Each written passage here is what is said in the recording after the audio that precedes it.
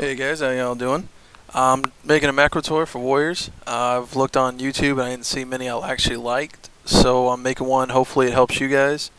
Please comment below what you like, how you do different, everything. I appreciate it. First off, we're going to start with the basics.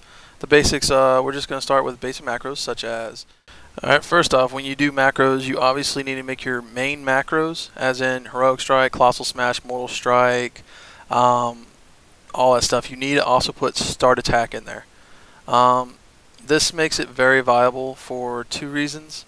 The first reason is obviously when you need to do a lot of hard switches as a warrior, and you get rage starved very easily. So when you do a hard switch and you're rage starved, it automatically starts attack on that person, so you can generate rage. The other reason is, for example, hunters play dead. Freaking everybody's got a way to make it where you lose your target. So this is a way just to immediately start attack again. You don't have to like click them or anything. Next off, we're going to go to the shadow macro. If you're in tank mode, whatever mode, this is very needed. So you can just immediately go back to arms, shatter the bubble, shatter the deep freeze, whatever you need to do to get that target down. Sometimes this can win and lose you the game. This next macro is a hamstring, and when you shift modify, piercing Howl. This is very useful to free up space on your keybinds. I couldn't recommend it enough. Obviously it's not required, but it is very useful. The next three macros are Arena 1, Arena 2, Arena 3 Focus. This way you don't have to manually click the enemy and focus them anymore. You can just click a button and they're focused, so you can easily switch your focuses. This is very needed, and in the higher levels very viable. Alright, this next macro is the first burst macro. This is consistent of recklessness, a trinket if you have one as pretty much a human, because you have every man for himself, and pretty much all your cooldowns at once.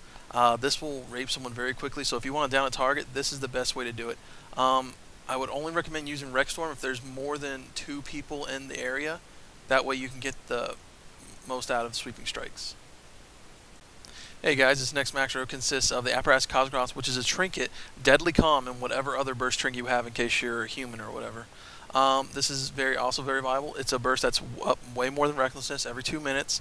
If you want down a target, if you time your shits correctly, you're gold.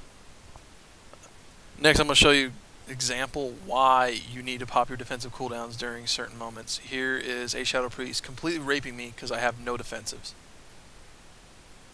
Now, here is the same Shadow Priest when I pop my shield wall and my spell reflect and everything else.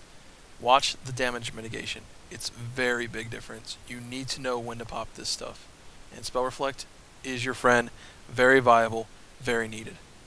Also notice while I'm doing this, I spell reflect one of his DPS moves. Notice how it does 40k to him. There's a lot of casters that have hard-hitting abilities. If you know when to spell reflect, you can even get an easy kill. A mage that has 20% health, he tries to shatter you, or he tries to just burst you, you can crit him for up to like 40 to 60k. No joke. It's amazing. It's very viable. You need to do that. Next, we're looking at the disarm macro. This is very useful. You need this in case you need to get someone off somebody else, or in case you just need to reduce damage. It's very viable. It's very needed, just as any other macro I keep talking about. The next macro we're going to be looking at is Intervene. This is very good in case you want to get in and out, ping pong around, in case some people are doing a lot of damage. You need to kite around.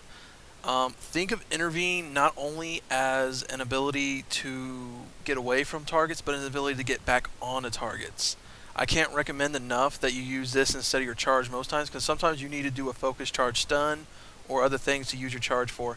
If you're doing a melee cleave, or if you notice one of your healer or your DPS is closer to the person, your target, just intervene to that person and then get back on the target. It's needed. It's good. This next one I'm going to show you is a focus charge fear, and then it's going to follow up by a focus charge stun. This is very viable because sometimes you're going to need to jump out immediately, CC a healer, another DPS to reduce damage, something. And this can actually end up saving you or ally, or if you don't do it correctly, you're fucked. Alright guys, the very last macro I'm going to show you is a spell reflect macro. This macro is very useful. It can, like I said before about spell reflects, as you saw, you can win a game just by spell reflecting one ability. Casters hit hard. They hit you hard. If you spell reflect it, it hits them even harder. You need to do this. That was the end of my macro tutorial. I really hope you enjoyed this. Please like and fave if you enjoyed this. Also, tell your friends about this. Trying to get a bigger fan base. If it happens, it doesn't, it's all good. Just trying to put out good content to you guys. Hope you enjoy. Y'all take care.